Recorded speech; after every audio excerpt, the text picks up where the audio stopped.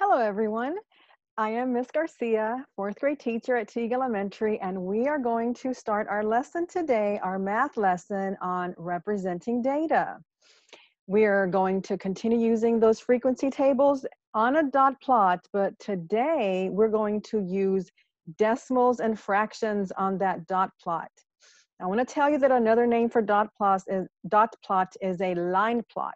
So you might hear dot plot or a line plot, but it's all on a number line. So let's take a look at how we can solve problems. This is 4.9a. First of all, let's talk about this dot plot. A dot plot shows how frequently something occurs, and it's displaying the data on a number line.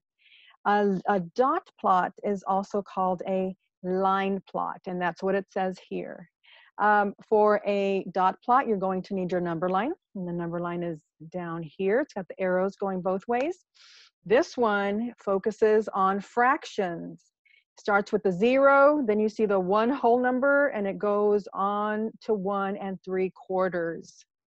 So you have it divided into parts of the whole. You got the 0, 1/4, 1/2, 3/4, 1 whole, 1 1/4, 1 1/2, and 1 3/4. So let's see what this dot plot is about. A chef, for this particular one, collects data to display how many cups of sugar he uses in a variety of recipes.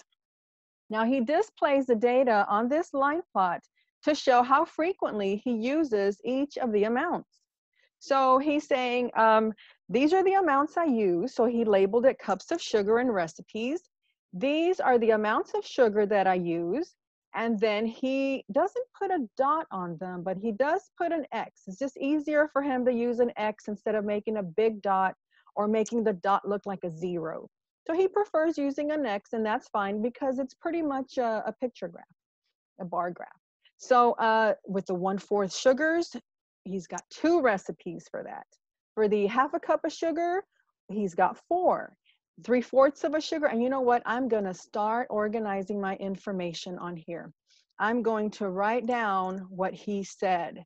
So right here, it's supposed to be a 2. 2 recipes call for a 1/4 cup. 4 recipes call for a 1/2 cup. And here he's got, for the 3/4 of a cup, 1, 2, 3, 4, 5, 6. It's kind of hard to see it when it's on the computer. 6 recipes. I'm going to put a 6 here. Only 1 recipe calls for 1 cup of sugar. Again, you've got 2 recipes here for the 1/4 and a 1/4 cup, just like the 4th cup. 3 for the 1 1/4, 1 1/2, I'm sorry. And then 1 for the 1 3/4. So when I put my numbers on top, that tells my brain how many X's there are, how many the number of data there is for each one of the cups. So this is what we're going to be doing today. So I'd like for you to join me in making a line plot. You can please get some paper, get some markers, make it colorful. Your brain likes to see color. And let's give this one a try. Let's see what we can do with this one. All right, let me just move this up a little bit. Here we go. No. Okay, so here we are talking about different rides at a carnival and how much they cost. And we're going to also add a little bit of information here to make it a frequency table. And it's going to tell us how many people during the first 30 minutes bought tickets to the different types of rides. You have the football throw, the dart throw, the goldfish toss, the balloon dart throw, horse race, and the ring toss. And what we're only focusing here is the amounts that they paid for. How many people bought a ticket that was worth $1.50? How many people bought tickets that were worth 75 cents? And of course, when you're dealing with money, you're dealing with decimals. So this is what we want to start off with. We want to start off with our line. The line's right here, if you can please draw it. And then we have our amounts of money. And these amounts of money are going to be in the hundreds place, right? So you have $0. You have 50 cents. I should have put a 0 there. $1, $1.50, $2, $2.50, and then $3. Okay? I'm going to label this. This will be called the cost. So I'm going to put that on the bottom. So I'll give you a few minutes. You can pause it if you want, and then we can go on. So based on this, it says that during the first few minutes, 3 people bought tickets that cost $1.50. 2 people bought tickets that cost $1.25. 1 person bought a ticket that cost $1.50. No one bought tickets that cost $2.50. 1 person bought a ticket that cost $2.75, and 5 people bought tickets for the ring toss, and those were 75 cents. So once you get that done, it should look like this. And as you can tell, right here between the $0 and the 50 cents, I drew a little tick mark. This little tick mark tells me that right there is another quarter. So that is going to be $0.25. Here, I also put another tick mark because between $1.50 and $1, you have 75 cents, which is the data from right here. What about between the $1 and $1.50? What would you find there? Yes, this would be $1.25. It's $1.25. Same thing here. This would be $1.75. I put another little tick mark. Here, it would be $2.25, another little tick mark, and the last tick mark will go between the $2.50 and $3, which would be $2.75. So this is how we would break up and use a dot plot for decimals.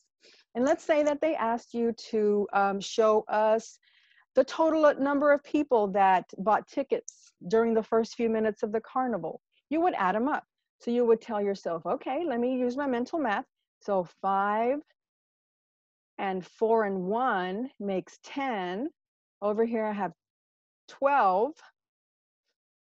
So 12 people were the ones that bought the tickets within the first few minutes. Okay.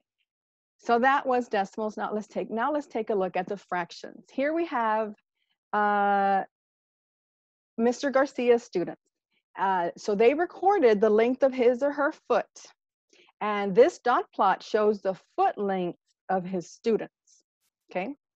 I see blanks here, but I see dots on top of them. So I want to talk to you about that.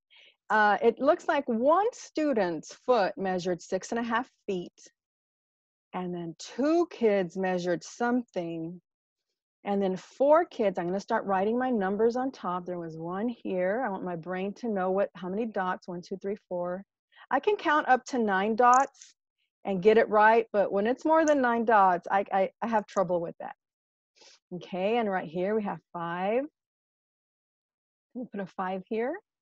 1, 2, 3, 4, 2, 3, 2, and 1. Wow, one person had a foot size 10.5.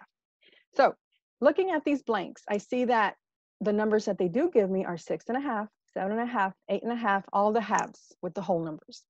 So if I was to look at this on a number line and I start at 6.5, my next whole number would be a 7, and then 7.5. After 7.5, my whole number would be, what do you think? 8, and then 8.5. I have 9 and then 9.5. 10 goes right here, and 10.5. So it looks like 2 kids measured their foot and their size was size 7. And that's how we would do this. So your, what do you call it? It's the same thing. The dot plot should look like this. If they were to ask you questions about this, now you could come back here and take a look at what is written. For example, what if they asked you, how many more kids' foot measured 7.5 than the kids that measured 7 feet? So if I was to analyze that and they're asking me how many more kids measured 7.5 feet, I know that I'm comparing them, so I'm going to subtract. And if I was to plan it out, it would be the 4 minus the 2 kids, which equals 2. And my answer in a complete sentence would be 2 more students measured 7.5 than 7 feet. And that is how we would use this line plot or dot plot to answer our question. Whenever you do this, make sure you use your strategies. It seems like so simple just to write the numbers on top, but I'm telling you, it's very important. It's something that I hope that you do whenever you answer some questions. So I'm going to tell you good luck on your work today and have a great day, Tigers. Bye.